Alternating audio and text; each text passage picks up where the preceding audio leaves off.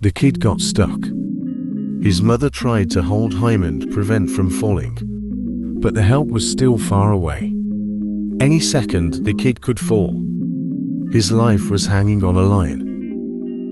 Even when the firefighters were working fast, there was no guarantee they could save the boy.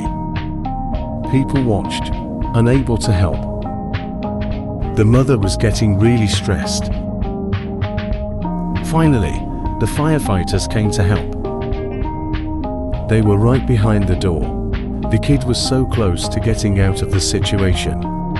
Another firefighter came to help, but the mother couldn't hold anymore.